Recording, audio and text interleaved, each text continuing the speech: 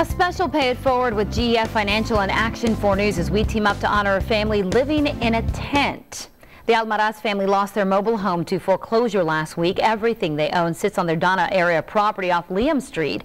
The family of 5 sleeps in a tent, including 3 children, the youngest, age 5.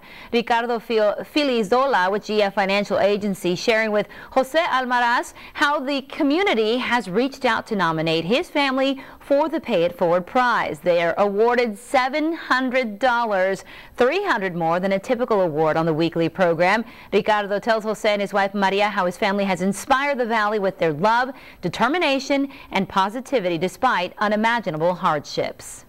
She wants to thank God for allowing her to be here and receive this money, and to all the people that wrote in and helped. You can take action for the family. Contribute monetary donations at any Chase Bank under the name Jose Angel Almaraz Garcia. We have the account number posted online. And if you know somebody who deserves a Pay It Forward prize, you can tell Ryan Wolf about them by nominating them on valleycentral.com.